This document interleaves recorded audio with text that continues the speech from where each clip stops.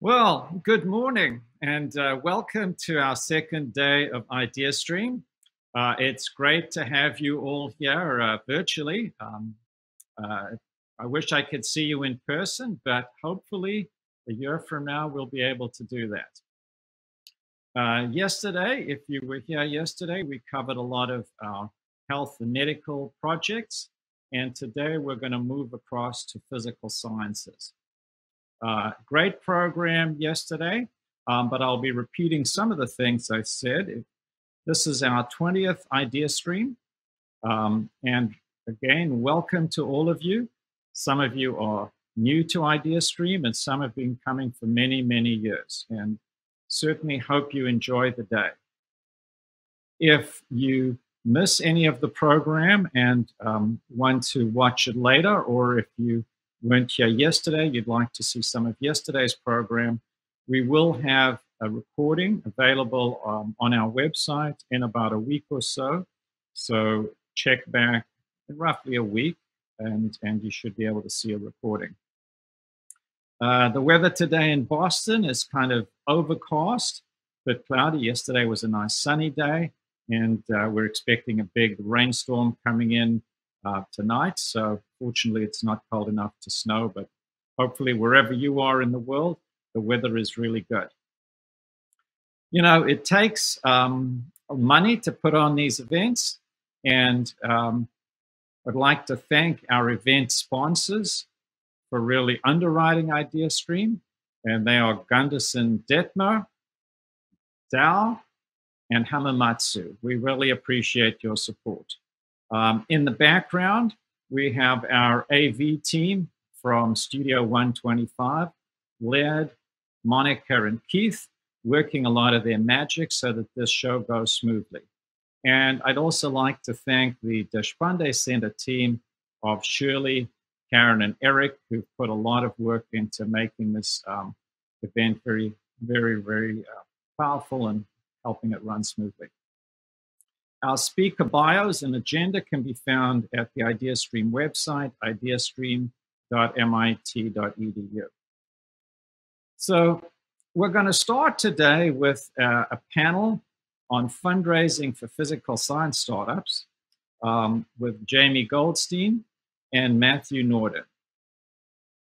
Jamie's been a founder and CEO of many startup companies and also a venture investor in several, quite a lot actually, deep technology companies. And Matthew has started companies and is also a venture investor, focusing mainly in the clean tech area. So let's invite our panelists, Jamie and Matthew, to join us.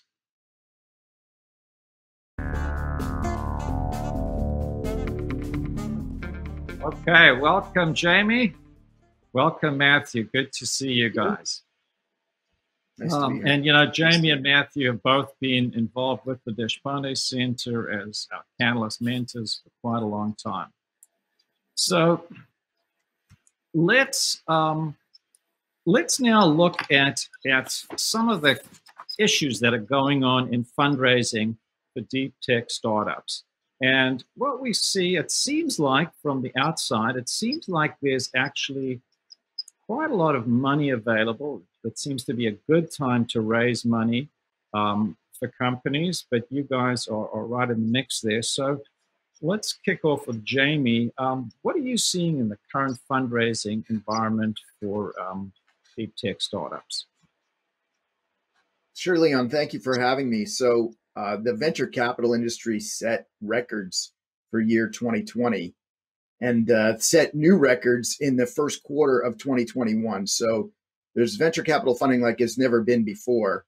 There's a lot of problems in the world, and university research plays a strong role in helping create the innovation there. Luckily, there's a lot of firms now that are focused on these areas, tough tech and climate. Matthew's going to talk a lot about that.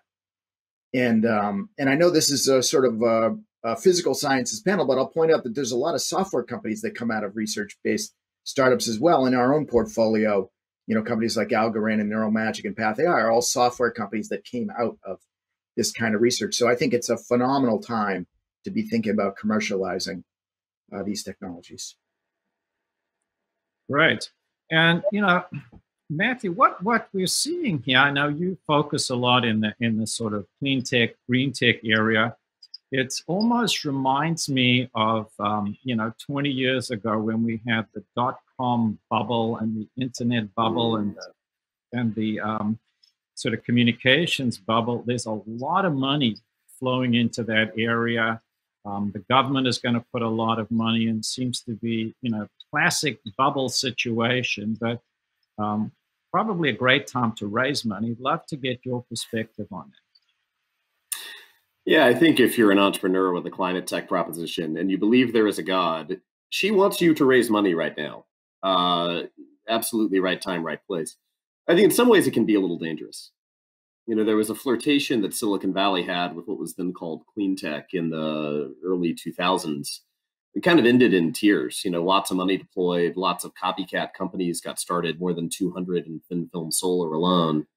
That was kind of doomed to fail from the outset. I do think things are pretty different now. I think if you look at the investors in climate tech 10 years ago, those were mostly kind of rebadged IT and biotech investors who were kind of coming up a learning curve really fast on industrial categories they might not have known very well. Most of the firms now are more purpose-built. Ours certainly is. Our team is majority PhD scientists. I think there was a lot of dependence on government at that time and a thought that there would be a price on carbon that would kind of make everything magically work economically. I don't think anyone suffers under that delusion right now. And, you know, companies like the research-based founders that are, you know, listening to us today are really building value propositions that don't depend on pricing or subsidy support. And I also think the macro is better. I mean, when you have now, what, 40% of the Fortune 1000 that have made climate neutral or climate negative pledges, in some cases with billions of dollars committed over a short amount of time, you know, Microsoft, Google, Apple, others, it really is a different landscape, but it pays to be careful. Okay. So it sounds like I'm hearing from both of you, this is actually a good time to be, you know, a founder raising money. This is not one of those drought years where it's hard to do so. So, you know, what can a founder do? What can the founders do to really build value before they go out and try and raise money? And Jamie, do you want to take that one initially? Yeah, I'd be happy to. So there's a resource on our website I'd love to point people to on the Pillar VC website called the Founder Playlist, which has a tremendous amount of content. But to just try to keep it tight here, I'll reference a document my colleague Russ Wilcox, a founder of E-Ink, an MIT spinout, wrote about how to create value in your company before you raise money. And so one of the things you can do, first of all, is to recruit your team, find your co-founders, your advisors, board members, luminaries that you can add into the story to make it more credible. You can get an option to the license of the intellectual property that you want to form your company around. And of course, you want to spend a lot of time talking to customers. Very much, a lot of these research startups are sort of a hammer looking for nail or many nails. And I think the key in these early stages is to try to narrow the focus of what you're building so that you can get to revenue quickly. Of course, there's still a giant opportunity beyond that, but to the extent you can have a narrow executable story on a reasonable amount of capital, you have created value without ever raising any money. Okay, great. And Matthew, your thoughts on what founders could do really before they go out and start looking for money? Yeah, Jamie's points were all great. I think in our field of climate tech, the big thing is to demonstrate the fundamental techno-economic entitlement. So the fundamental scientific principle that shows that you're going to be better, faster, cheaper, in a way that's not ambiguous and can be clearly understood by investors. There's a company that we funded called Verdox that's out of MIT, out of Alan Hatton's lab. The technical founder is a brilliant guy named Sahag Baskin. And he did two things that we've talked about here. Number one, before he went out and raised money on a proposition that could have gone in a lot of different ways, he found an extraordinary business co-founder who had been there and done that and built companies beforehand. And the second is that they had a very clear and easily understandable, not buried on page 4 of a, scientific journal article, explication of here is why this is fundamentally lower cost and can fundamentally outcompete other approaches in a way that was easy to understand. That alone transformed how they approached fundraising. Okay, great. So you guys see a lot of obviously presentations from founders rather. You're looking at tons and tons of these. What are the top 3 things that as investors you look for? And Matthew, why don't you continue with some, then we'll switch to Jamie. So it's hard to talk about a top 3 things because the top 3 things are actually the same. If you want to go beyond 3, you can go beyond 3. Yeah. Well, the joke, right, is the top 3 would be the same thing. It would be people, people, and people. In many ways, early stage venture investors are not so much investors with a capital I, we're talent scouts with a checkbook. And everything's going to change. The business plan is going to pivot. Nothing's going to go the way the team expects. The deck is like a good way to have a conversation with a founder about how they think about things and approach problems, but it's not a prediction of the future. What's not going to change is the people who are involved, or if it does, something's gone terribly wrong. So I think really getting to know people, being able to crisply tell a story on the page and in person of who you are, why you're qualified, and why you think this is going to change the world is a really big deal.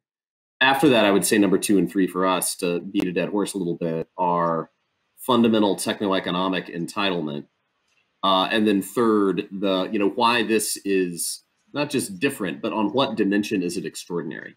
And if we see something that's kind of interesting on a lot of fronts and, competitive on a bunch, but there's no one axis where it just blows the roof off, it tends not to bubble to the top of our investment pipeline. And Jamie, I see a lot of head nodding there. Yes, Matthew inadvertently stole my line. I think it's right. It's all about the people. I think early stage VCs, it's got to be 80 or 90% of the decision. I think people don't really fully understand that. But the other thing that a founder should remember is that, most VC firms are going to do somewhere between a half a dozen and a dozen deals a year. And so it's not always the question of could you make money on your project? Is this the best place the investor should spend their time and effort and capital? And so sort of mirroring what Matthew said, why can this be extraordinary? Investors are typically looking for an investment in a company that can return their entire fund. And so if they're managing many tens or hundreds of millions of dollars, that has to be an extraordinary outcome. And so you have to make them understand that it has the capability to be that. Right. So, you mentioned typical fund might invest in, single digit number of deals in a year. So it's a small number. Let's look at this from the other side. If you're a founder, there's various sources of money you can go for. Some of them would be venture capital, some may not. So, what sources of money should founders be looking at, and why those sources? And Jamie, why don't you continue? Sure. So I think founders should decide what it is they're looking for. Is it just that they're looking for money? Or are they also looking for help? And there's sort of two broad buckets as to where this could come from. There's equity and there's non-equity. So the equity can come from angels or VC firms or accelerator programs like Y Combinator, or one we're involved with called Petrie. And ideally, if you choose the right one, they're providing a bunch of value in addition to just the money. So they might be helping you with recruiting, or helping you tell your story, or getting access to customers, or even mentoring you as founders. The other one is non-equity, and sometimes people refer to this as non-dilutive funding. And we are huge fans of non-dilutive funding, provided, however, that it is actually non-dilutive. And I think a mistake people make sometimes is they take grant money because it's free, but it's not directly in line with the thing that they wanted to build in the first place.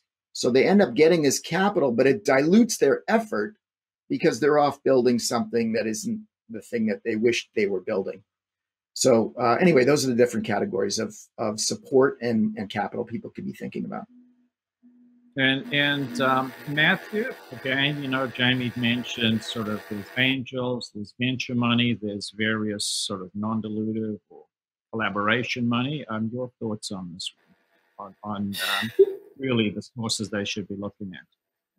Yeah, I think if we were having this conversation 5 years ago in climate tech, and we were talking to a group of technical founders, probably currently PhD or postdoc students, or in postdoc roles, we would have had a really different conversation.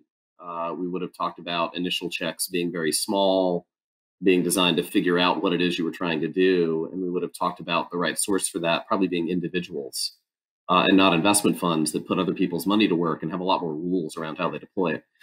I think in this unique moment where there's so much money coming into climate tech, that's probably no longer the case. The big decision I think that early stage founders have to make is a different one, which is at what point is this a company versus a project? And if you go out and raise money from a venture capital investor, right? Almost all those funds are what are called 10-year closed-ended funds, meaning you get the money in year 0, you're supposed to give it back with profits in year 10. It means the minute one of those folks invests in you, you've now got a clock ticking on how rapidly you need to be able to develop and start to generate revenue, have customers on board, and build a really valuable business.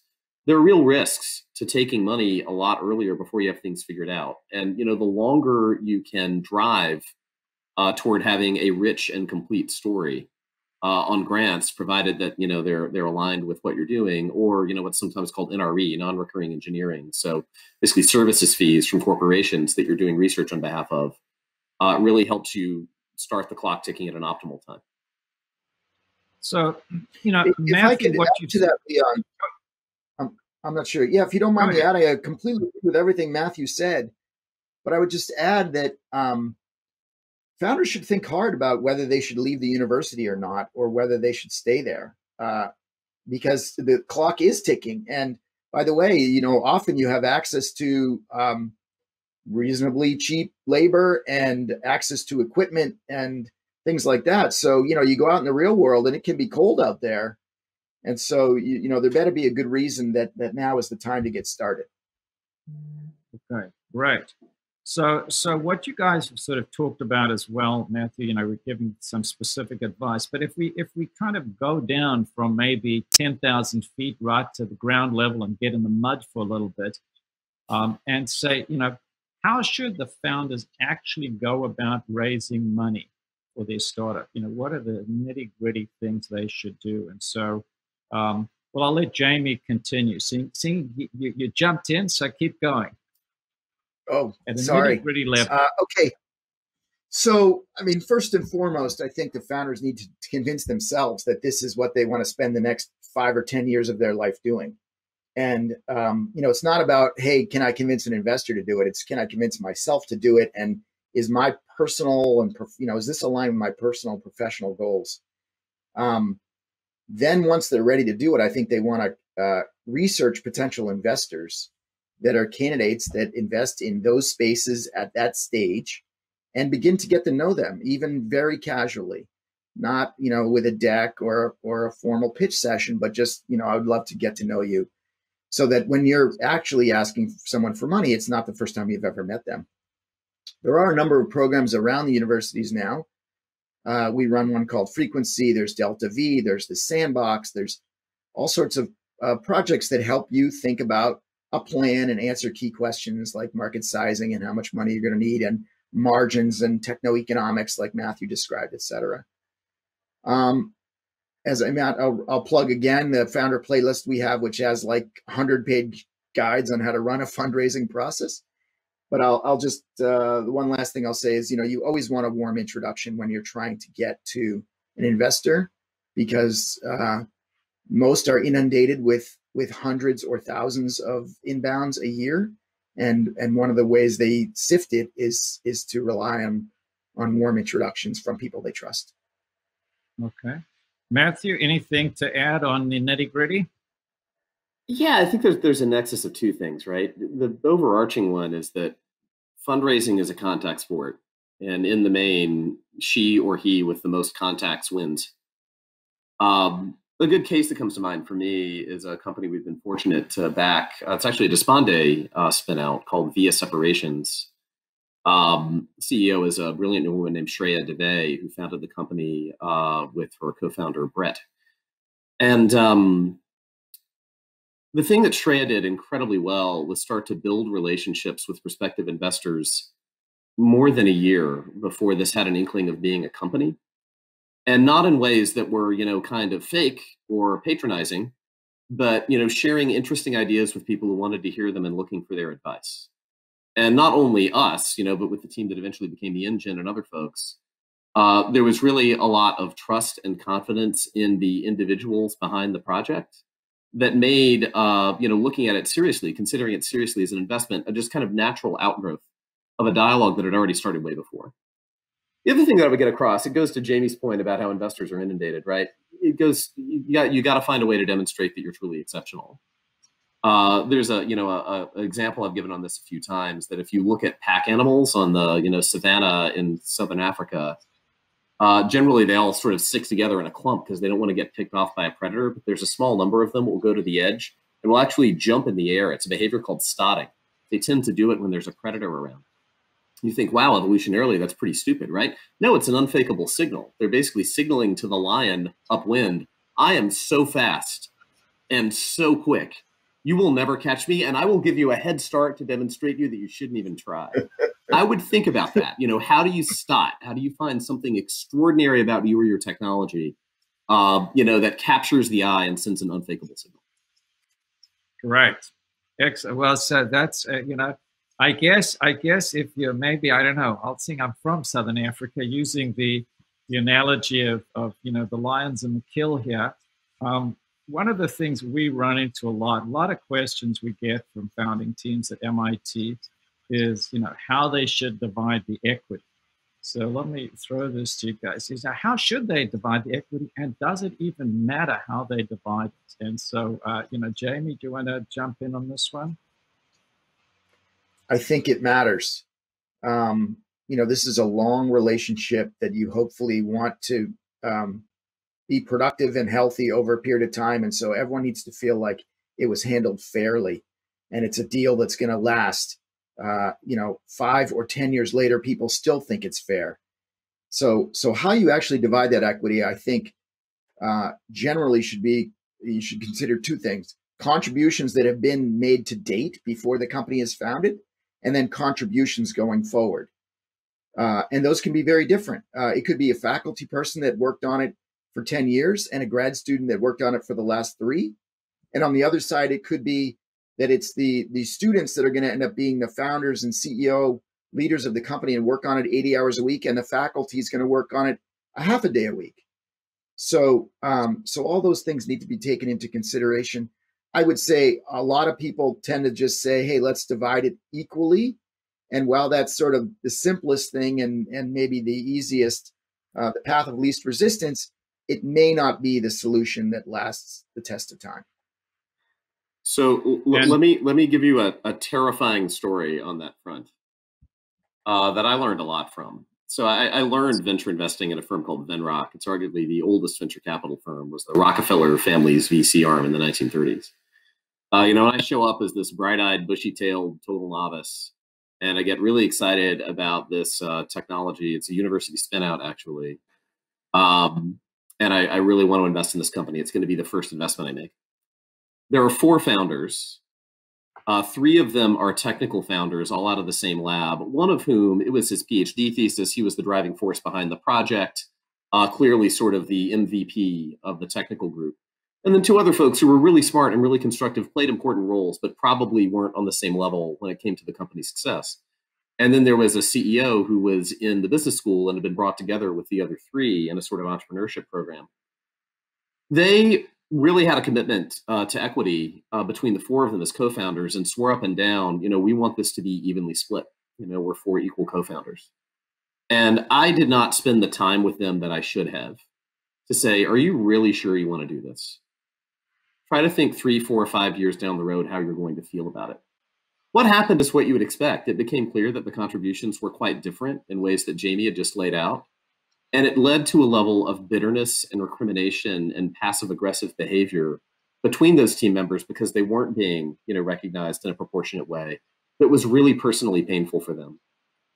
Manage that conflict up front so you don't have to deal with it down the road. Right. Okay, so I think we've got roughly another 5 minutes we can go on this panel. Just looking in our general time clock. So.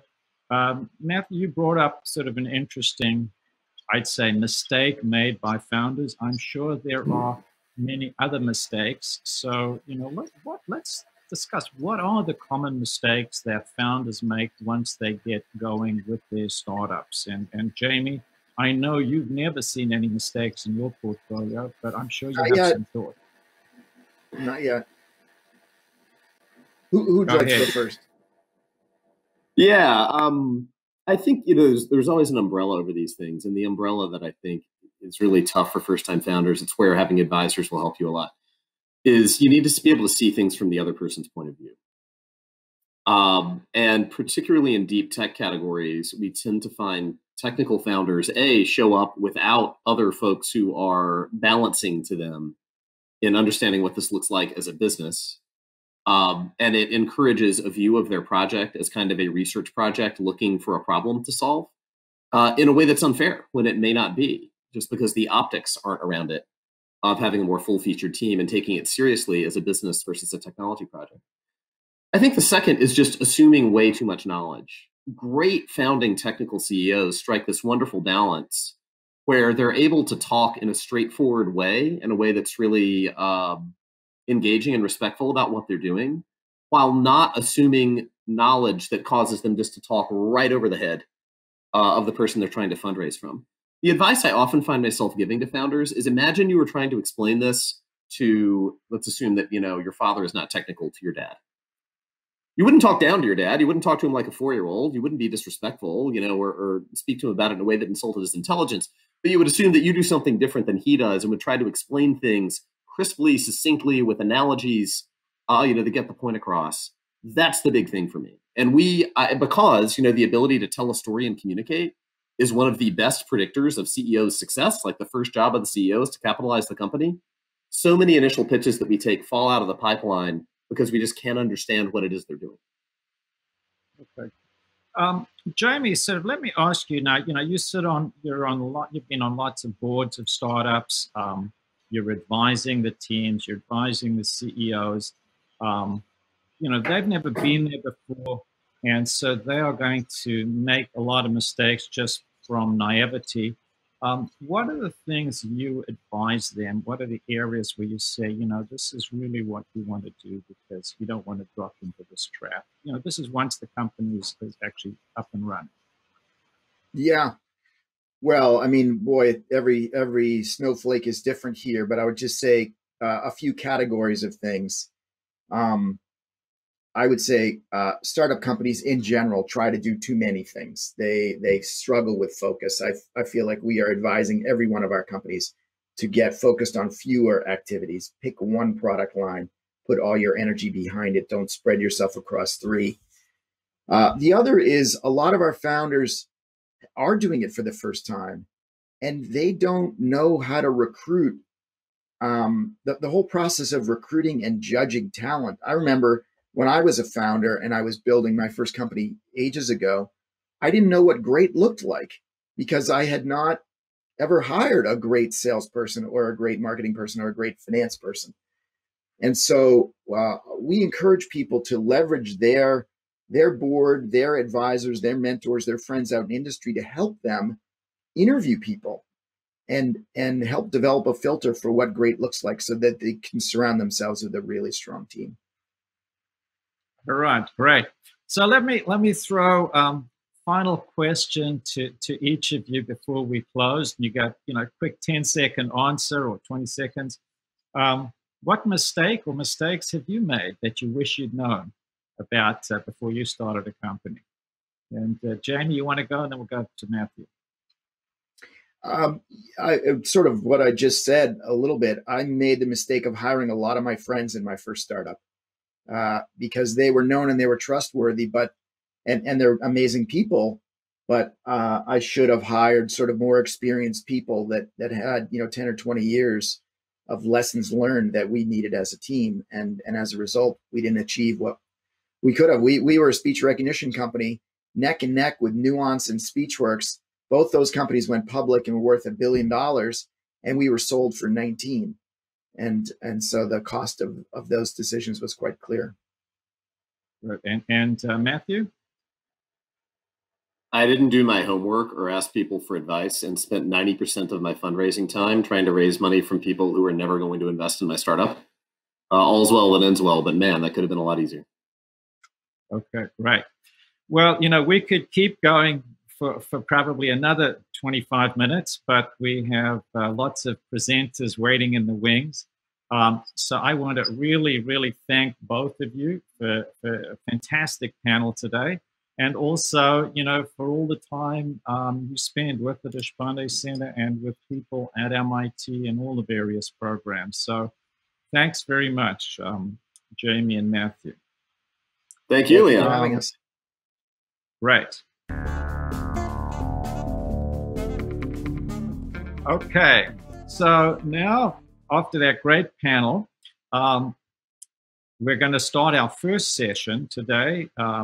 We will hear from some of the MIT teams and Deshpande Center projects that are developing really interesting technologies in fields like chemistry, materials, optics, and electronics.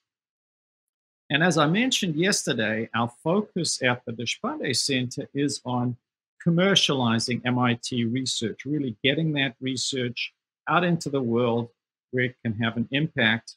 And what we do at the center is we provide grant money and mentoring to the faculty and to the students, really so they can move their technology to a point where it can spin out, where as Jamie and Matthew said, it's really ready for funding.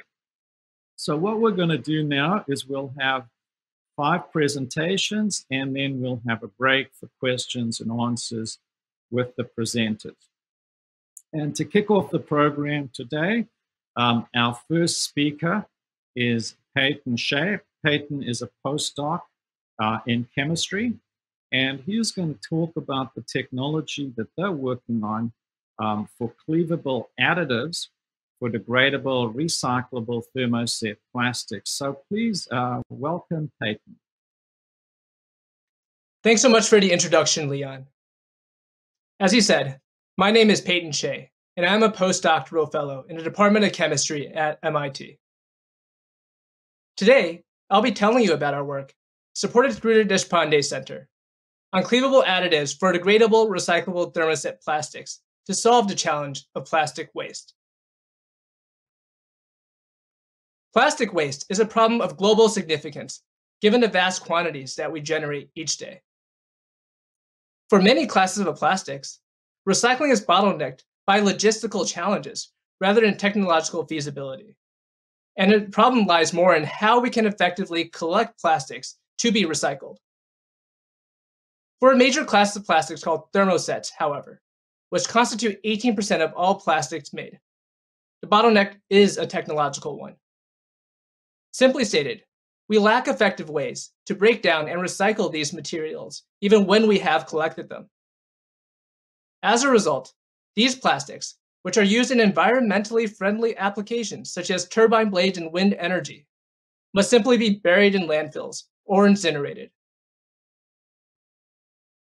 The amount of plastic that we are generating is projected to triple over the coming 3 decades. New technologies to tackle the challenge of plastic waste should not only focus on developing entirely new classes of plastics with recyclability built in, but should also focus on addressing the existing classes of plastics that we use today. Our approach focuses on new ways to endow degradability and recyclability to these existing classes of plastics to head off this growing plastic waste challenge. We have developed an approach to enable the recycling of thermosets through the use of novel chemical additives. Thermosets stand in contrast to many household plastics, which are defined as thermoplastics. These include polyethylene, used in plastic wrap, and polyethylene terephthalate, used in plastic water bottles. Thermoplastics are not cross-linked, so these materials can simply be melted down or dissolved in solvent and remolded for recycling. In contrast, thermosets bear additional chemical crosslinks. These crosslinks make these plastics resistant to melting and dissolution, which is ideal for high-performance applications requiring good temperature or solvent resistance. But this also means that thermosets cannot be recycled like thermoplastics. Our approach involves the development of novel chemical additives. These additives have unique properties that enable us to introduce cleavable bonds at precise locations within the thermoset network. By controlling where we introduce the cleavable bonds, we can minimize the amount of additive needed to break down a thermoset into soluble fragments that can be used in recycling. Our approach requires no change in manufacturing workflow beyond blending in our additive before curing, and results in no change in material properties, owing to the low amount of additives we now need. In one example, we have validated and published on our approach to endow degradability and recyclability to the thermoset polydicyclopentadiene, or PDCPD. PDCPD is a $1 billion a year material and is suitable for a variety of different manufacturing methods, such as reactive injection molding, 3D printing, as well as low-energy curing methods, such as frontal polymerization. PDCPD is prepared by the polymerization of DCPD. Like other thermosets, PDCPD is connected through carbon-carbon bonds, owing to the mechanism of polymerization and curing. As PDCPD is connected through these stable linkages, there's little we can do to break these materials down short of burning them. An example of an additive we have developed is shown here, a cyclic compound that contains an oxygen-silicon-oxygen, or silyl-ether linkage. This additive copolymerizes with DCPD under standard curing conditions to introduce cleavable silyl-ether bonds in the PDCPD network.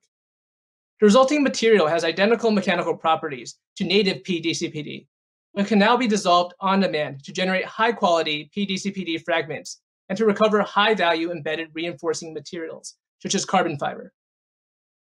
With the help of the Deshpande Center, we have initiated collaborations and material transfer agreements with multiple PDCPD formulators and end users. Moreover, we have scaled up our approach and secured kilogram quantities of our additives to support these collaborations. Thermoset materials are used in a variety of areas, and we are excited about the opportunities to make an impact in this space.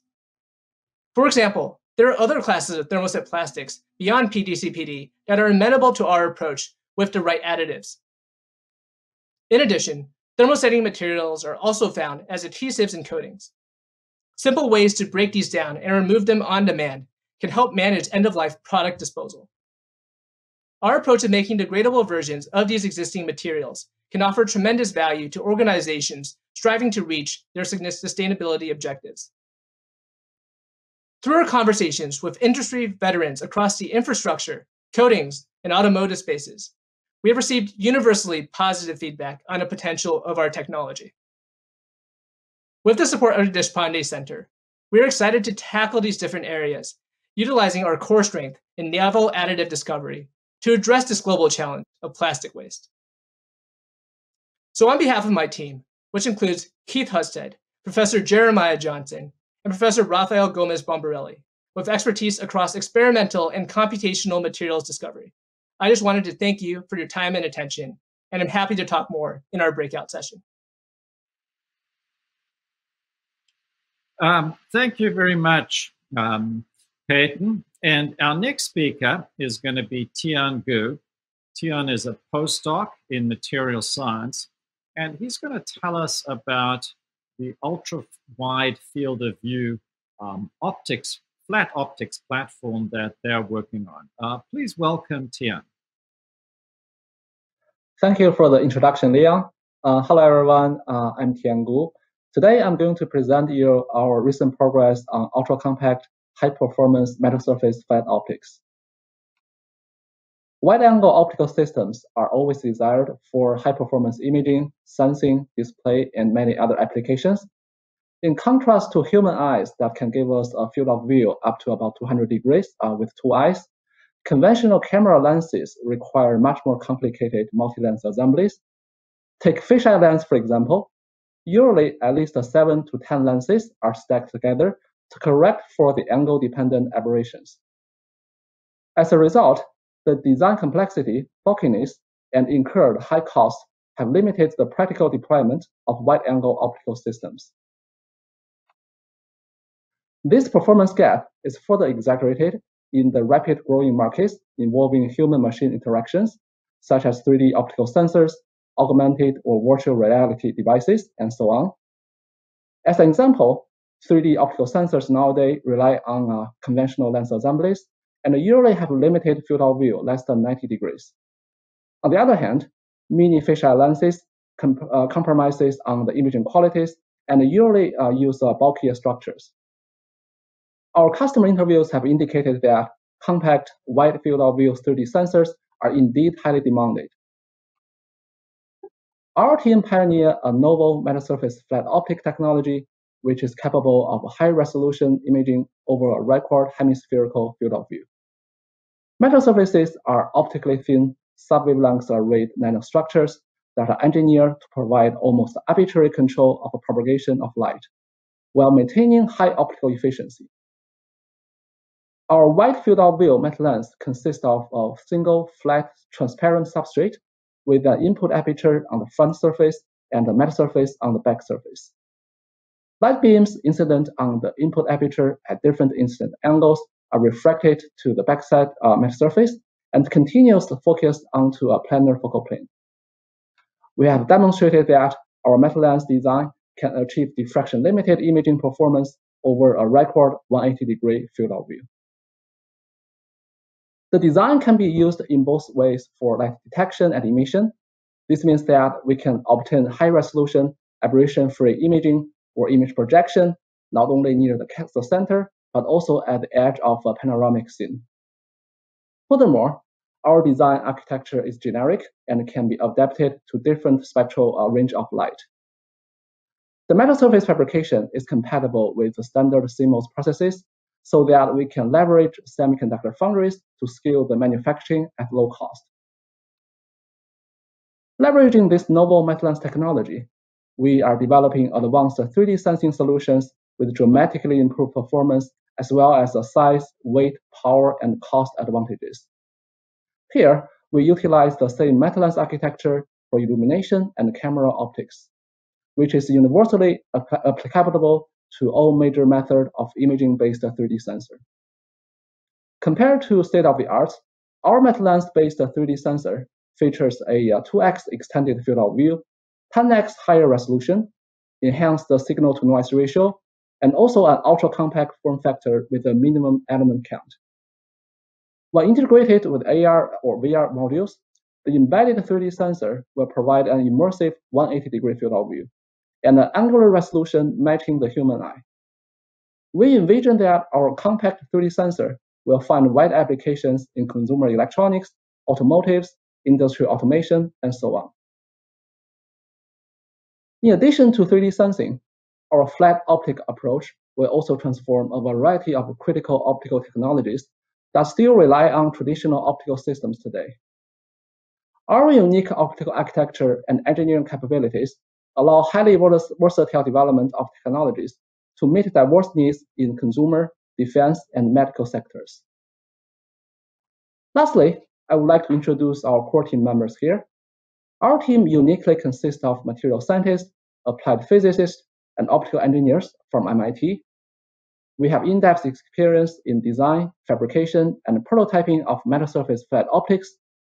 We work together not only to tackle the most challenging problems, but also develop a platform to allow people to reimagine what they can do with optics. We think this is the right time to transition the technologies to market and look forward to developing synergies within the community. With that, I will conclude my talk. I welcome you to stop by during the breakout session and reach out to me offline. Thank you. Thank you very much, Tian. Our next speaker is going to be Brian Anthony. Brian is a research scientist in mechanical engineering at MIT. And Brian is going to talk about the control of manufacturing processes using machine learning. Please welcome Brian. Leon, thank you for the introduction. My name is Brian Anthony, as Leon said, and today I'd like to share with you a little bit about our work in deep reinforcement learned control, or how we're making actionable data analytics in the smart factory. Learned control, what is it? In manufacturing, you have control signals and materials that are going into a machine. And that machine is taking material in and putting material out, the product, final product, or work in progress, and also generating a lot of data. Whether we're talking about making coffee that you're enjoying for your morning brew, and whether it be a light roast or a dark roast or something in between, or you're making optical fiber or fiber for your clothing, which if you look at it in cross-section has different mechanical, electrical, and optical properties. All of these products, coffee, fiber, additive manufacturing, there's a machine making a product. Those machines, here a coffee roaster, or a fiber extruding device, have data and control signals associated with it. Pressures and temperatures and gas flow as a function of time, force and velocity as a function of time. So what is machine learning? What does data analytics have to do with this? In the manufacturing environment, at the heart of maintaining quality and achieving a certain performance is real-time feedback control, where you have a set of things that you want to maintain, either their absolute controlled value over time as a steady state, or some value that's changing. And in the context of fiber, we are controlling the preform speed of the glass ingot that's being put into a furnace. We're controlling the furnace temperature. We're controlling the tension with which we're pulling the fiber, and we ultimately control the fiber diameter or other mechanical aspects of the fiber. For all of these things, for all of these parameters, all these settings, the general framework is we have some type of process. Before that process are control signals that drive that process. And those control signals are determined by a thing called a controller. And that controller takes as input, what is it that we want, our set point, what is it that we're getting, and making decisions based on either the error or the derivative of the error or the integral of the error between what we want and what we get. Now, many processes in the manufacturing environment use sort of very classical techniques, such as proportional integral derivative control, or slightly more complex techniques such as state space modeling or linear quadratic control, or do a little bit of modeling of the physics. Now, in all of these scenarios, all of these sort of classical and heavily used control strategies, they're very much tuned and optimized to a particular and nominal set point. They work very well when we're trying to produce a particular roast of coffee, a particular color, or trying to achieve a particular nominal diameter of our optical fiber. It's very hard for these controllers in general to then be reconfigured rapidly and changed to operate at a new set point to produce fiber, say, with modulated diameter, or a larger diameter, or coffee with different tastes and colors. So it's hard on the factory floor to take these real-time feedback control systems and adjust them. It's hard to model the systems that they're controlling. It's hard to model fluid dynamics, heat and mass transfer, and vibration, except operating around the steady state of operation, which is where these control strategies work very well.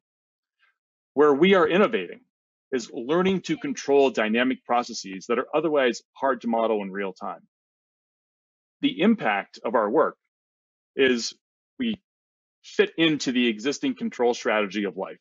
Time varying signals driving a machine, making a product, and we learn to control.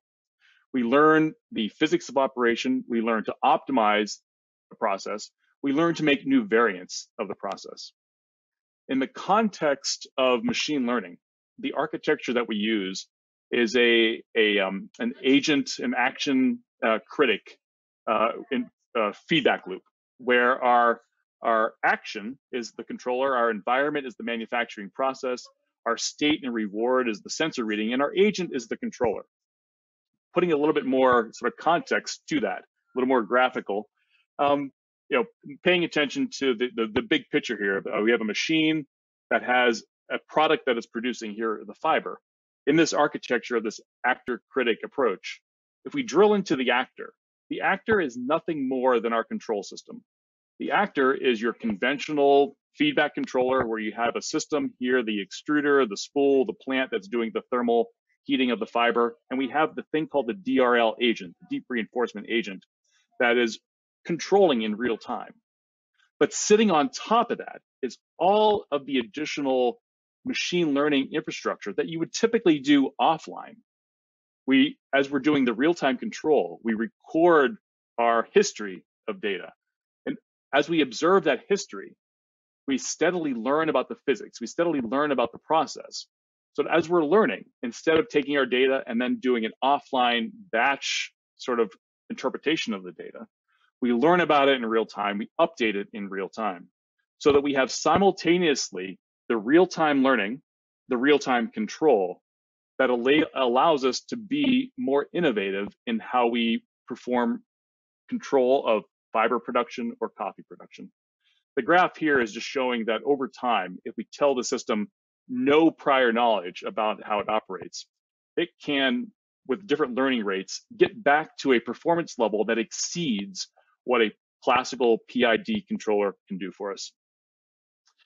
The experiments here, a little bit on fiber. What's really interesting here is the summary that our deep reinforcement learning approach is beating the benchmarks of PI, PID, and other classical control strategies. But if you think of fiber extruding for a second, it's a material in and material out. It's a mass flow problem. And our learning approach learned here how to simultaneously push and pull the material that's coming out and the material that's going in to very rapidly respond to step change command inputs on modulating the fiber diameter. So the system that we've developed, it's a control strategy that doesn't require analytical or numerical models to start, but it learns them. It can predictably, after learning those models, predict what new control strategies should be put in place to optimize performance.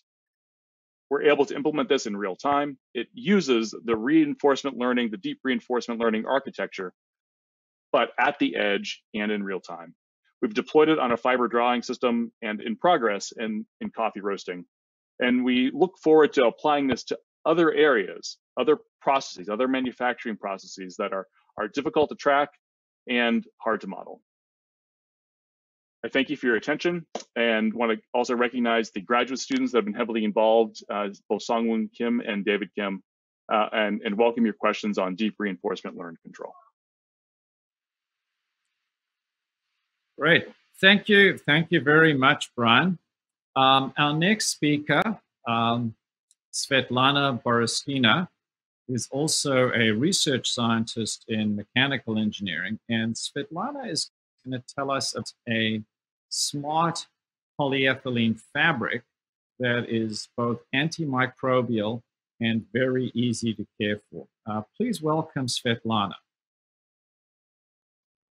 Hello, I'm Svetlana Boroskina. I work in the Department of Mechanical Engineering at MIT. And today I'm happy to talk to you about the technology under development in my group. And that is technology focusing on high performance and sustainable polyethylene fabrics. So this type of textile is monomaterial, meaning only one material is used without being blended or mixed with anything else. It provides passive cooling functionality to the wearer. It is stain resistant, and it is a sustainable technology. So who can benefit from this type of technology? Well, obviously all of us can, because all of us wear clothes. But we identified a couple of potential customers that can benefit more than others. And one type of customers are mothers of children who have to wash, or fathers if they have to wash a lot of clothes. And we know that children's clothes need a lot of washing. They can benefit from a passive cooling functionality because children cannot complain often. They cannot speak yet. And this type of clothes can really benefit from detergent-free washing to avoid any kind of skin conditions. And not surprisingly, this is a large global market for this type of textiles. Another type of application that our technology can help with is athletic apparel. It's also a large global market, and needs are very similar. So need for passive cooling to increase performance, especially in adverse weather conditions. Need for fast drying. A challenge to keep clean when you're working out in the field. And odor and microbial resistance are obvious performance requirements for this type of application. So our technology helps to address all these challenges. And also it helps to address a broad impact problem, which is the textile industry in general, which is a global polluter, and it causes water shortages, release of toxic chemicals, release of microplastics in the environment. And if a technology can minimize all this or avoid completely all of these consequences, it's an additional plus. So how our technology works, we start with a common plastic, polyethylene, which can come in the virgin variety from petrochemicals, recycled variety, or it can be bio-derived from sugarcane. We spin this plastic in the form of a fiber and yarn. We color those fibers without using any water in a dry fashion.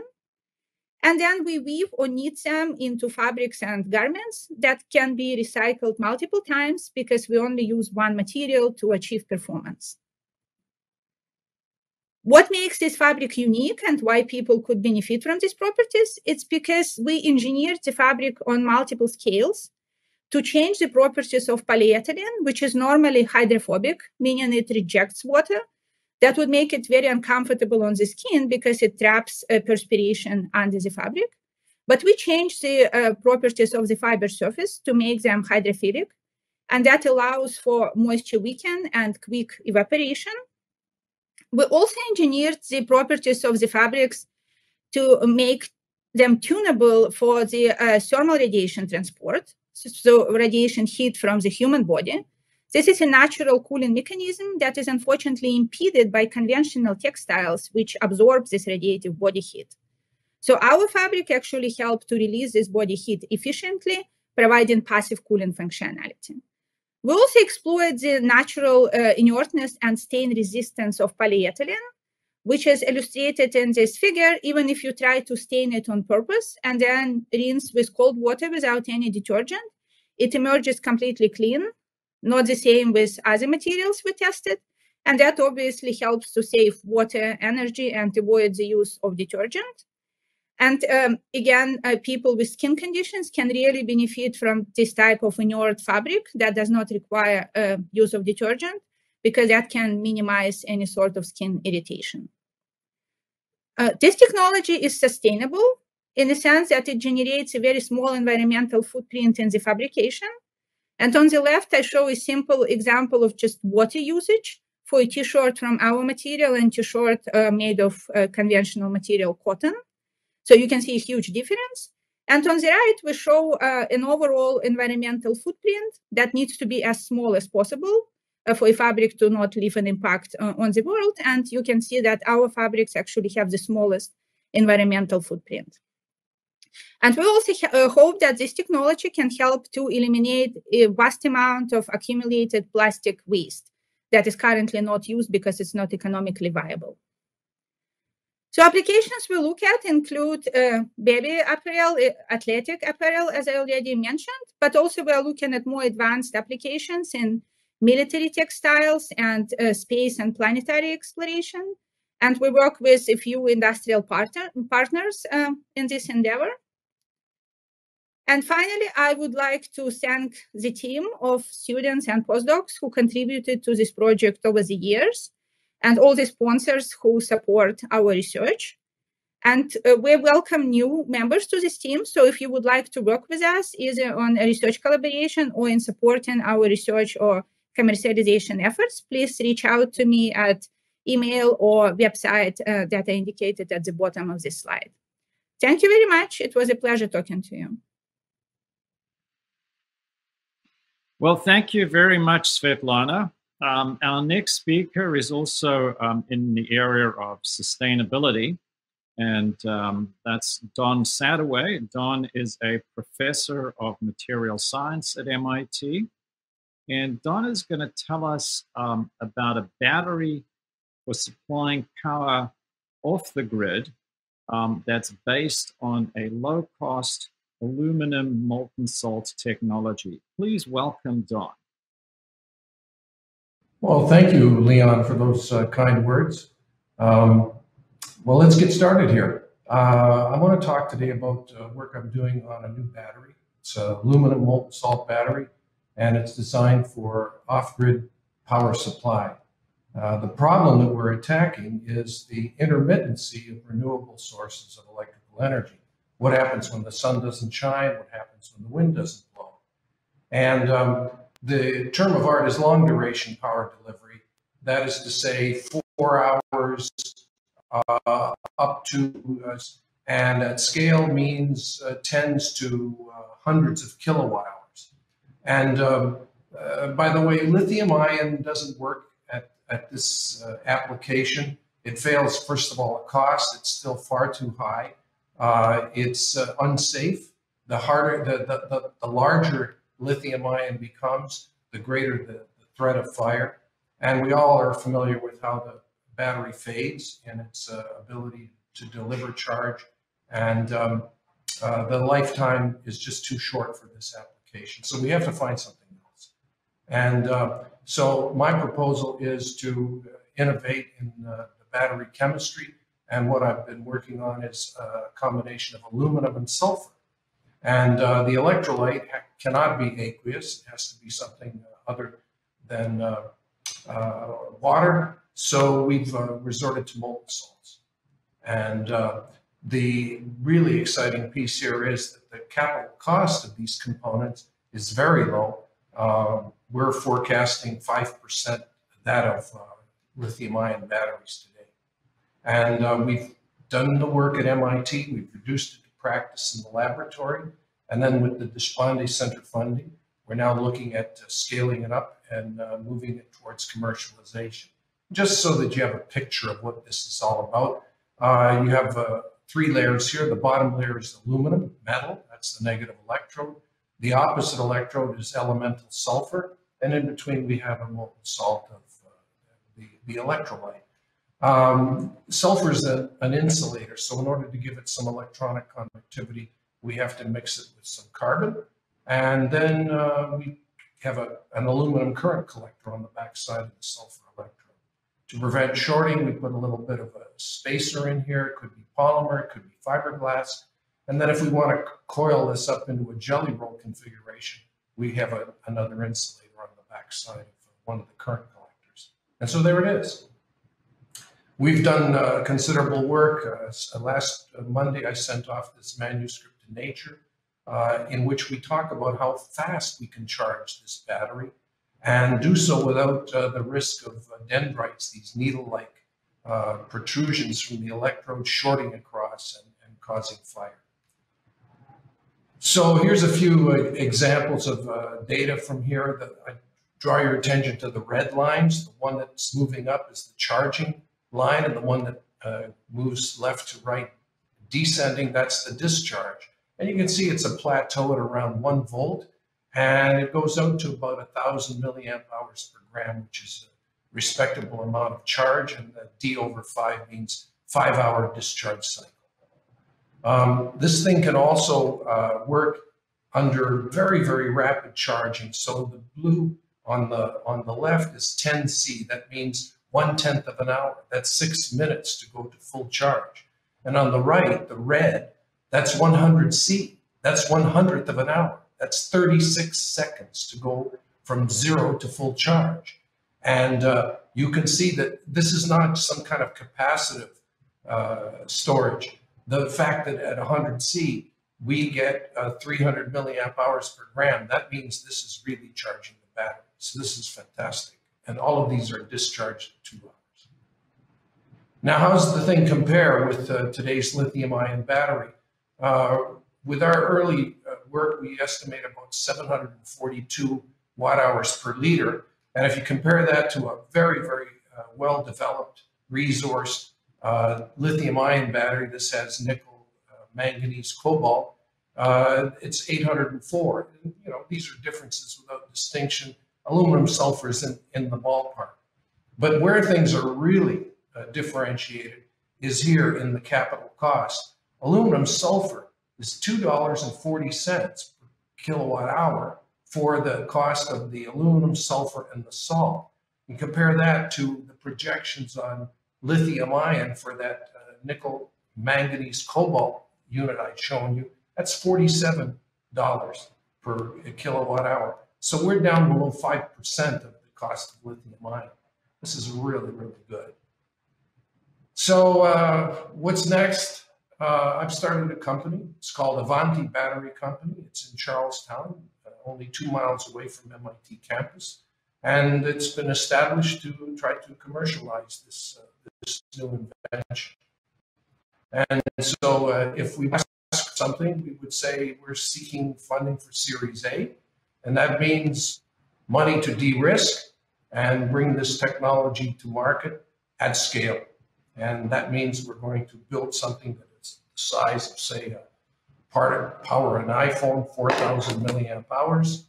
And that's where we are. Thank you. And thanks to the Deshpande Center for its support.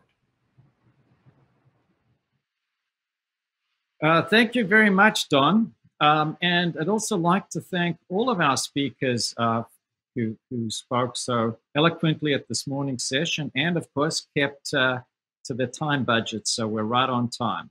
What we're going to do now is go to the breakout sessions where you can interact with the speakers, ask them questions, and discuss their various technologies.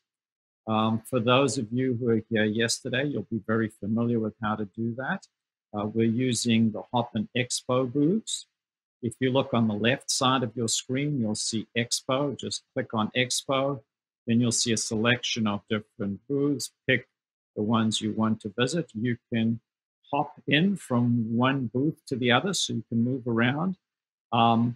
If you want to interact with the speakers, you'll see a button called Share Audio and Video. Just click on that and you'll be interacting live. We can only have 10 people at a time who are actually interacting with audio and video. So if 10 people are doing it already, you may just sort of have to wait. You can hear everything, see everything that's going on while that's happening. And you can also exchange comments via the chat within the booth. I know yesterday we had a number of people who was maybe a little bit shy, who stayed in the background, but please feel free to go live and interact in the conversation. And just think of this like a virtual poster session where you're talking to the team. So what we're going to do now is go to the booths, and we'll meet back here at 12:30 and just continue with the program. And we're going to start promptly at 12:30. So when you're ready to do that, just leave the booth and the expo booth and just click on stage, and you'll be right back here. And we'll see you in just a little over 20 minutes.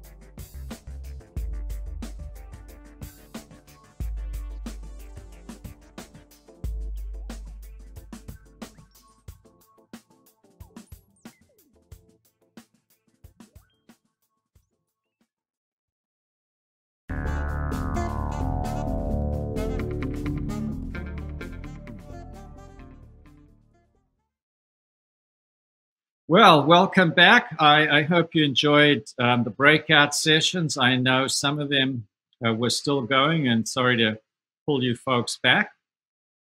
Now, those of you who were here yesterday know that we discussed a South African chicken recipe. Well, I had quite a few emails from people who said, you know, we really are more fish than chicken eaters, so can you maybe tell us something we can do with fish? So here is an approach for cooking fish. It's very simple. I actually learned this from my brother in Scotland when visiting him.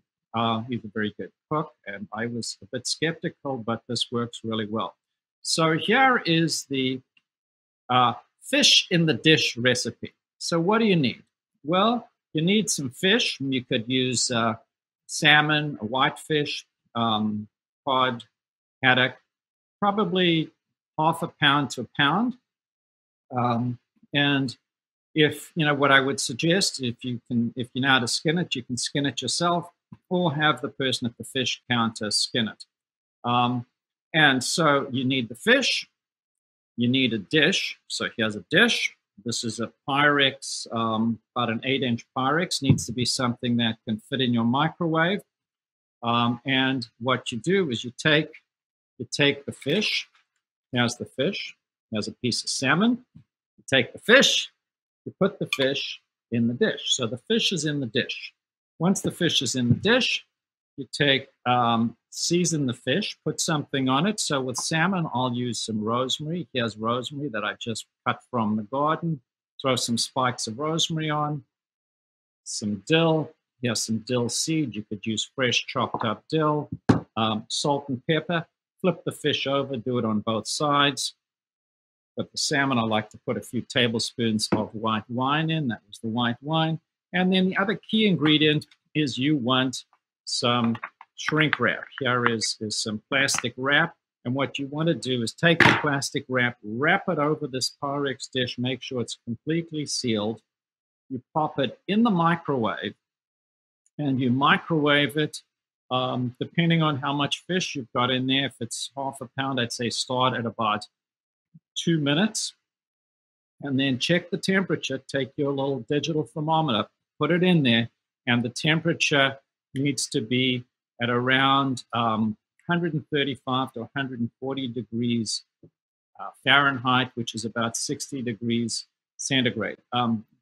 Do not go much above that, and that's in the thickest part of the fish. If you take this thing up to 160, 180, you've destroyed it. So if it's not at the right temperature, put more shrink wrap on, put it in for another 30 seconds, and just keep doing that till you get up the right temperature. Eventually, you'll figure out, depending on the amount of fish and the microwave, what you need to do. So that's the salmon approach. If you were doing a white fish like a haddock or cod, I don't use the rosemary or the dill or the white wine. I'll just put in a few tablespoons of water and microwave it. If you wanted to add any sauces or anything on top, don't do those in the microwave. Cook them separately and put them on top. So there we have it, folks. That is fish in a dish, and it is really delish. And please try it. I know you'll be skeptical initially, but I assure you it's going to be fantastic. Okay, so now on to the rest of our program. As I mentioned yesterday, you know, one of the reasons for the success of the Deshpande Center, maybe it's our secret sauce, are our catalysts or mentors who really work with the projects and help them move their technologies along. And we'd like to really thank them for their tremendous amount of time, energy, effort, and dedication. And we also have individuals, foundations, and corporations who provide funding to us to keep the center sustained. And we would certainly like to thank all of those people as well. In our corporate program, we have Sanofi, EMA, Henkel, and Lockheed Martin, who provided funding for many, many years, and thank you very much. Any corporations that are interested in getting engaged with the Deshpande Center to help our projects, maybe be part of our corporate program, please be in touch with us. And to start off the next segment of speakers, our first speaker is going to be Stephen Barrett. Stephen is a professor of aeroastro at MIT, and he's going to tell us about his very silent solid-state drones. Please welcome Stephen. Thanks, Leon. Drones are now an increasingly important part of our lives. Some professions use drones every day.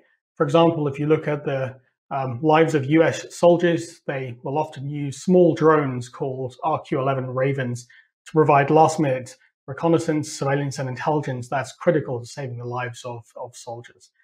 Now, aside from military applications, drones have many other applications. And it's estimated that overall, drones are about a $40 billion a year market.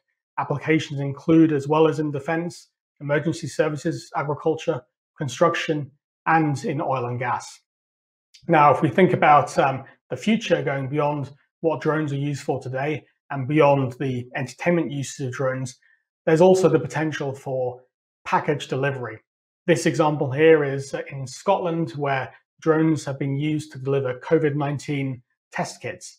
But a bigger market in the long run would be package delivery, for example, like what Amazon are doing with Amazon Prime Air, where you could potentially get packages delivered to your home in minutes rather than days. Now that has been forecast to be a $50 billion a year market, so potentially a huge opportunity for drones and their application. Now, what many of these different applications have in common, both the existing applications like intelligence, surveillance, and reconnaissance, and future applications like package delivery, are that their ability to be effective is constrained by noise.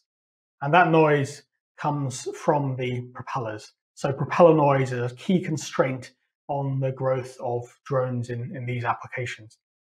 What we are proposing to address this is to develop a silent propulsion system. In other words, a propulsion system for drones that has no moving parts. The physical principle that this operates on is called electroaerodynamic propulsion. This works by charging a wire to a very high voltage such that the air around it gets ionized, meaning electrons are stripped off, leaving positively charged ions. These ions are accelerated electrostatically towards a negatively charged airfoil shape. Those ions collide with neutral air molecules, transferring momentum to them and creating an ionic wind. This is the mechanism of creating propulsion with no moving parts like propeller blades. Over the last 10 years at MIT, we've advanced the basic understanding of that and then developed a flying prototype airplane, which first flew in 2018. The airplane prototype is shown here. It's about 5 meters in wingspan, flew for about 10 seconds, although had an endurance of 90 seconds, and was the first flight of an airplane with no moving parts. If we zoom in under the wings, you can see how the propulsive force is generated. That's by an array of wires that generate the ions, and then an array of airfoils that re-neutralize those ions, with a wind being generated under the wing.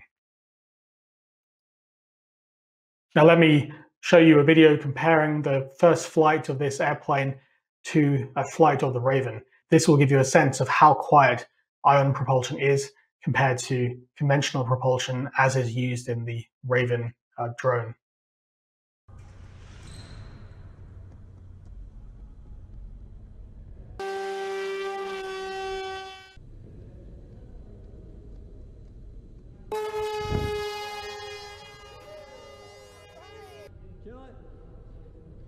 What this demonstrates is that you can hear conventional propulsion from many, many tens of meters away, whereas within a few meters, ion propulsion is completely silent. That clearly has value in applications such as intelligence, surveillance, and reconnaissance, where you wouldn't want to reveal your position, and is useful in cases like package delivery, where silent package delivery is much more likely to be accepted, and also in other areas like traffic monitoring or air pollution monitoring, where you don't want to create noise pollution.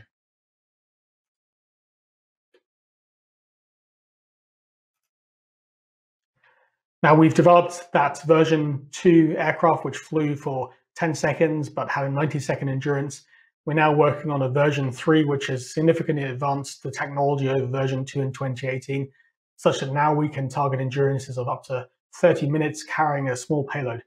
Now that's not quite competitive yet with the RQ-11 Raven, but we think that's getting to the point where with a successful demonstration here, we will be at the edge of commercializing the technology and producing a small-scale drone. So our overall trajectory is that over the last 10 years, we've developed and published the fundamental science. Now we're advancing to the point of a demonstrator with an outdoor flight of some tens of minutes, and we see that as the critical staging point to then starting a company which will aim to produce intelligence, surveillance, and reconnaissance targeted drone, as well as drones that can apply to other applications such as environmental monitoring. If we look beyond the next few years, though, we see that such drones could potentially be useful in the $50 billion a year market, which is package delivery. So thank you for your attention, and I look forward to seeing you in the breakout room. Well, thank you very much, Stephen. While Stephen was giving his talk, I actually had a few emails. Some people wanted some clarifications on the fish in the dish recipe, so let me give them to you.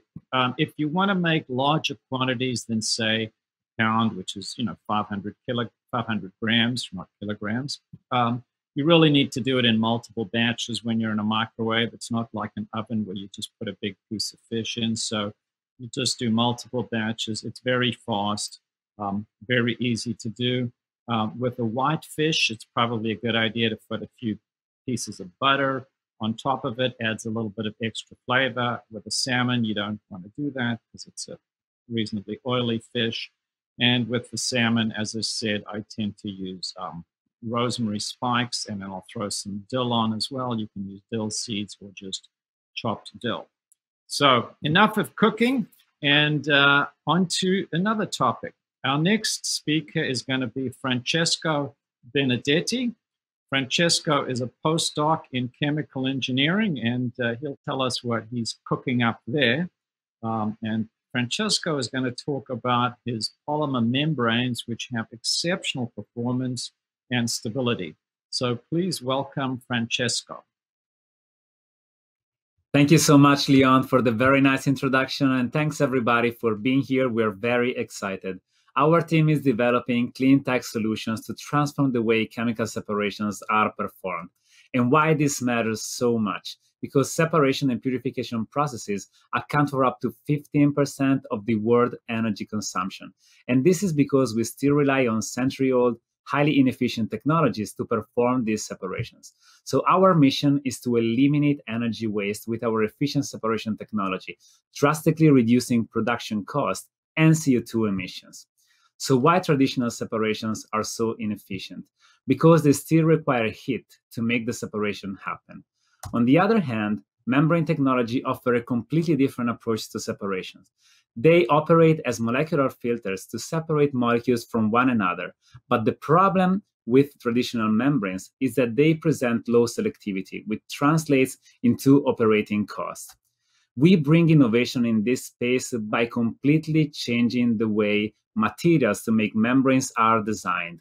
And we've been able to maximize the performance of these materials, achieving unprecedented permeability and the selectivity combination that allow us to reduce the energy consumption to a minimum. These materials are also very easy to synthesize, and they're chemically, thermally, and mechanically stable, which allow us to believe that we can make a difference in this space and bring these membrane technologies to the market. In fact, our first product is going to be a compact membrane module, which is a key aspect of power plant and production platform, like the offshore natural gas production platform that you see here on the left. Our innovation comes in the materials that these compact membrane modules are made of, and this thin layer allows us to reach the performance that we mentioned in the previous slide. We also have a very clear strategy to implement this product into the market, and we're going to first replace existing membrane modules, which require no infrastructural change, which is key for fast adoption. And in a second moment, we're going to revamp industrial plants using traditional processes. That is going to be our very final target. And we know through our customer interviews that for small and medium-sized companies, the pain is bigger because they cannot scale down effectively the traditional technologies. So we know where to start, and was our first customer. The market opportunity in this space is huge because we're going to target the $20 billion market of gas and vapor separation, 1.5 billion of which requires no infrastructural change. But we're also ready to provide solutions for the carbon capture opportunity, which is a $60 billion market expected to be by 2027. Our beachhead application is natural gas upgrading, which is a $3 billion market that is growing year after year. And this is expected to replace coal-fired plants, making energy generation more sustainable with less than half CO2 emitted per kilowatt hour produced. If we were to replace the absorption column, like the commercial standard that you can see here on the left, which now represents 90% of the market with our membranes technology, we can reduce product loss by up to 85% and generate operating costs, reducing operating costs down to $800 million per year, reducing at the same time emission up to 16 million metric tons per year. If we pick our potential customer, which is 1 billion standard cubic feet per day of natural gas plant, we can generate a value for them of $50 million reduction in operating costs and the revenue for our company of around $25 million of membrane modules that we can sell. But this is really not the end of the story. Actually, it's just the beginning because we've tested our materials in many different environments and for different applications, and we know that we can generate value for each of them. In particular, hydrogen purification is a big target for us, and also oxygen generation, which is a great opportunity for medical gas applications, but also to enable carbon capture in power plants like oxy-combustion. And of course, we're going to also target carbon capture at point sources we mentioned, and natural and biogas upgrading. So we started our journey in 2018, and with the support and help of MIT, Stanford, and NSF, we overcame a lot of the challenges in making these materials really unprecedented. And today we achieved a breakthrough in terms of performance. We patented our technology, and we validated interest on the technology by interviewing more than 20 customers. We also have a very clear roadmap for the next couple of years. Because we know how to de-risk our technology, we're going to investigate the effect of contaminants, work on scaling up the polymer production, and also manufacturing films, all the way to produce our first prototype that is going to allow us to sign pilot agreements with customers and eventually provide clean tech solutions to them and transform the way chemical separations are performed. Of course, this would not be possible without an amazing team that is very well positioned to meet this challenge, from the molecular design to the industrial process implementation, because we have a background in organic chemistry, material science, and chemical and process engineering. And also, it is a very exciting time for us today because we are anticipated to spin out a company in the next couple of months, Osmosis. And please feel free to reach out to us at the email that you see here, info@osmosis.tech, because we're very excited to talk with investors, industry people, and all that are really engaged in gas separation applications. We're also going to go through I-Corp starting in 5 days from now. So please reach out if you want to talk to us. And also, I really want to thank all the sponsors that allow us to be where we are today, and thank all those that will be us from now on. Thank you so much. Thank you very much, Francesco. Our next speaker is Max Robinson. Max is a postdoc in chemical engineering. And his project is funded by a grant from the Jameel Water and Food Security Program. And Max is going to talk about an early detection system for crop pathogens. Please welcome Max. Thanks, Leon, for that introduction. My name's Max, and I'm really excited to speak to you today about our work in creating an early detection system for the citrus disease, HLB. Currently, more than $1 trillion worth of agricultural production is at risk of a devastating disease outbreak. This risk is increased by our globalized food system, changing ecosystems due to climate change, and the use of food crops that lack the genetic diversity to resist disease outbreaks. There are three key drivers to addressing the challenge of disease in food crops. First, you must have knowledge of the disease, its cause, symptoms, and methods of spread. Second, you must have proven strategies to mitigate the disease. Third, you must have an effective method of detection to permit precise understanding of where the disease is located. When one driver is missing or is inadequate, an effective response to disease may not be possible. In this project, we are innovating to improve our capabilities in crop disease detection. In particular, we address the detection challenge posed by the citrus disease, HLB. HLB is an incurable citrus disease that ultimately kills the affected plant. On top of this, HLB has a long asymptomatic period of well over a year. Therefore, early detection is critical to halting its spread.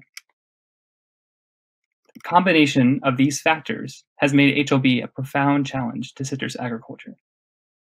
HLB is a global problem, as illustrated by the yellow and green areas of this map that indicate regions where HLB is present. We have good knowledge of HLB disease, what causes it, how it's spread, and its progression. We also have strategies to mitigate HLB disease. For instance, quickly removing and replacing HLB-positive trees is a strategy that keeps a citrus grove profitable. However, current methods of HLB early detection are inadequate, and thus HLB is currently incredibly hard to manage. Take, for example, the situation in the state of Florida. In 2008, HLB was first identified in the state. By 2014, HLB had become a destructive epidemic, leading to more than a 40% reduction in statewide acreage. Nearly 100% of citrus in Florida have HLB. But the story doesn't end there. HLB is also a threat in California, where 85% of US fresh citrus is produced. In 2014, HLB was first identified. The question is, when will it become an epidemic?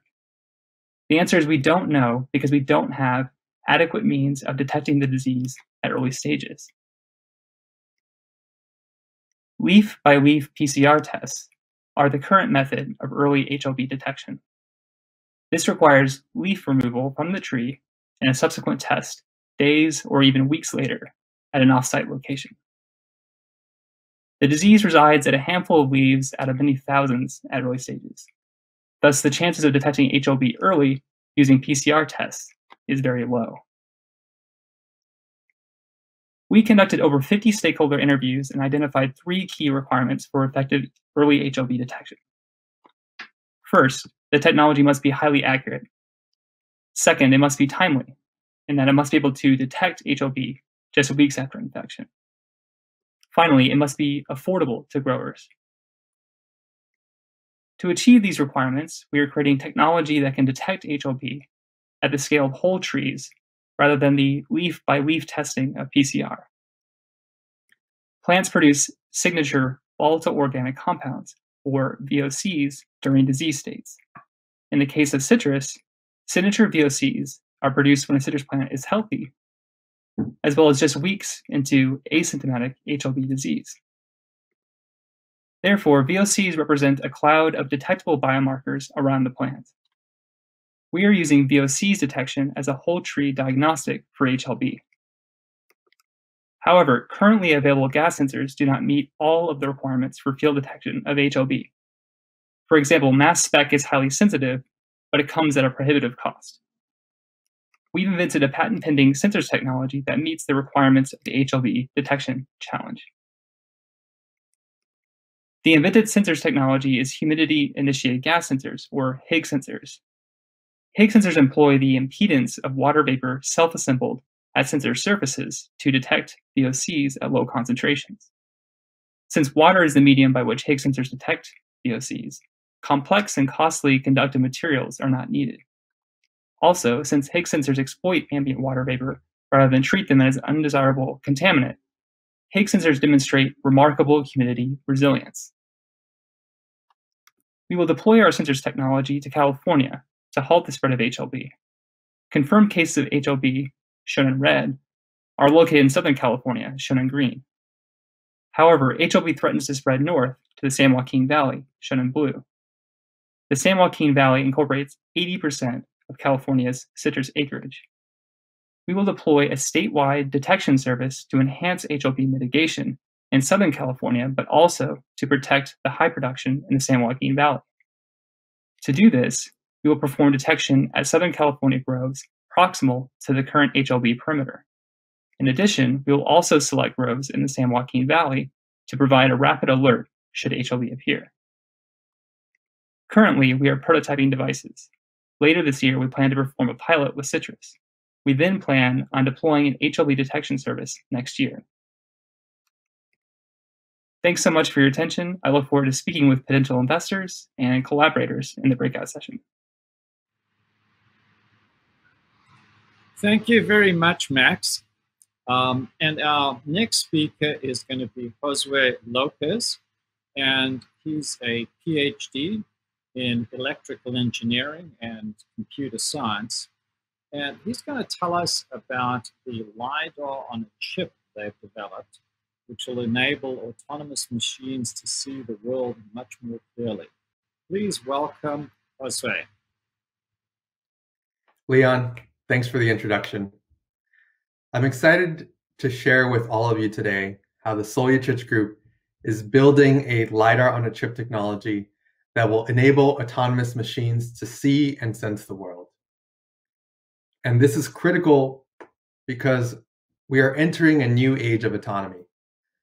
By 2030, there will be an estimated 100 million self-driving vehicles and trucks driving us around and mobilizing our economy.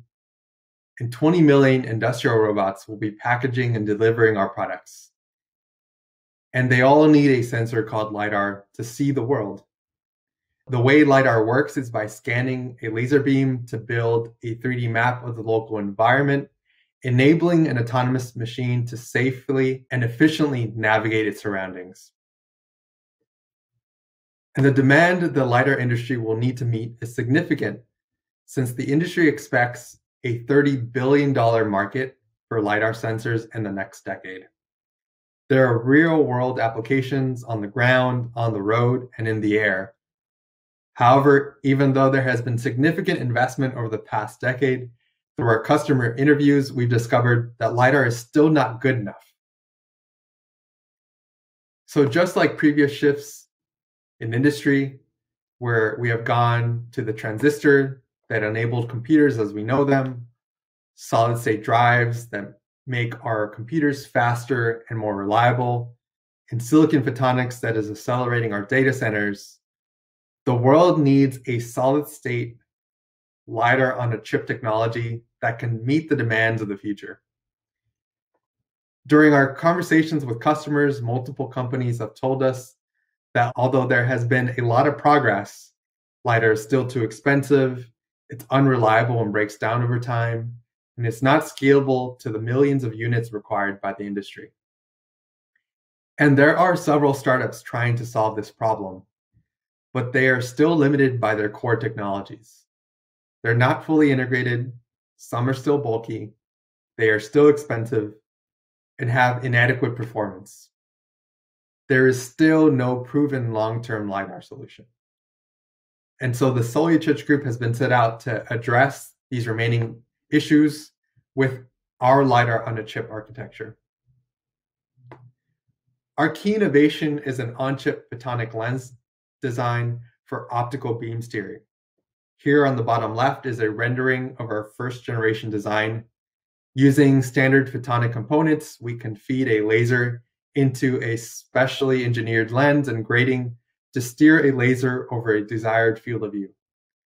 More recently, we've improved our design to have a 160-degree horizontal field of view, which is up to 2 times larger than other approaches.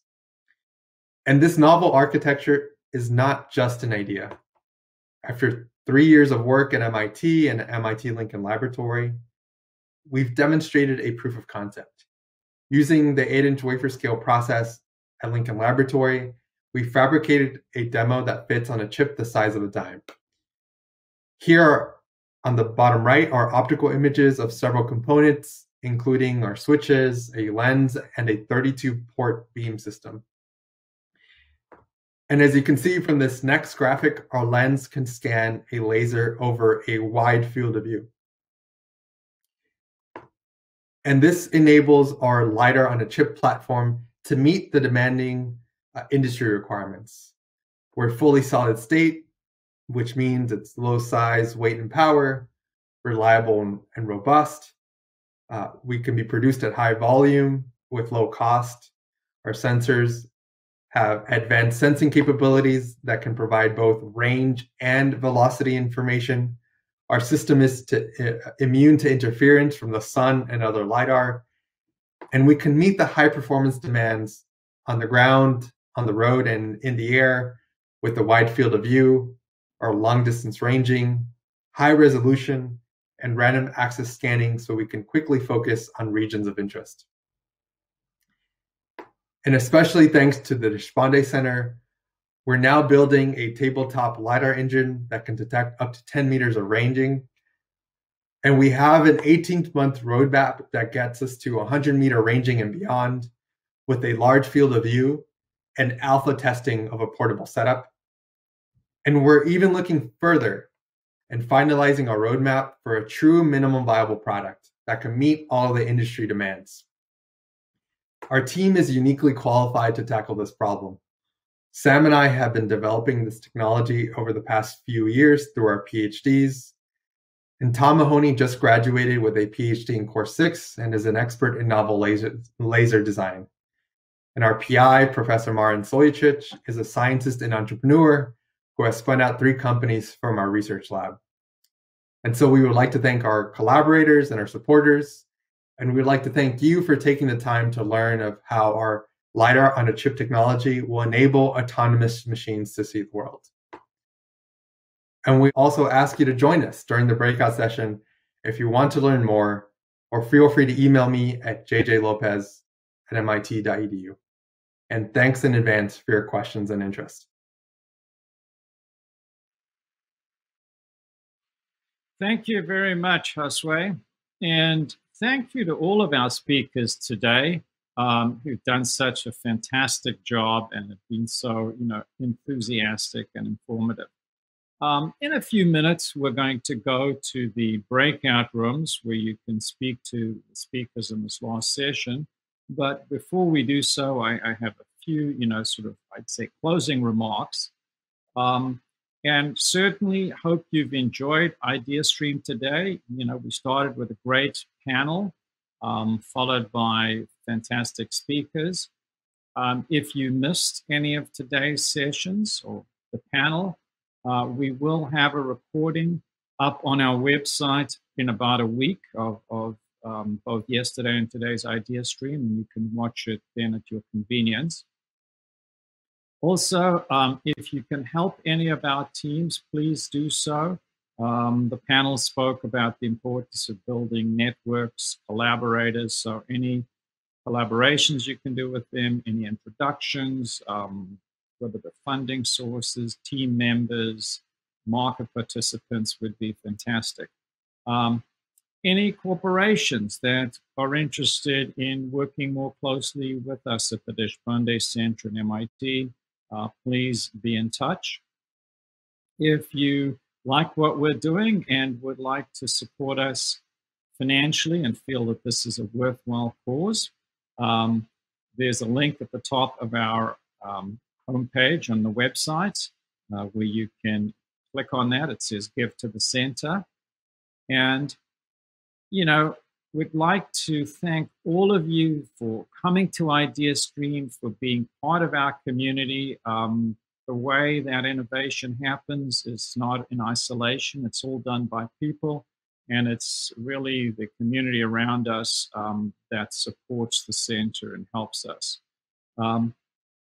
And so we're going to the final breakout session. What we're not going to do at this session is we won't come back to the main stage. We'll just, when the breakouts are over, that'll be the end of IdeaStream. For those of you that maybe came in late, missed the first sessions, to get into a breakout, you go to the left of your hop-in screen, you click on breakout, you'll see a list of the rooms. You can jump between rooms if you want. Once you get into a room, to turn on your audio and video, you just go share audio and video, and that takes you into the discussion.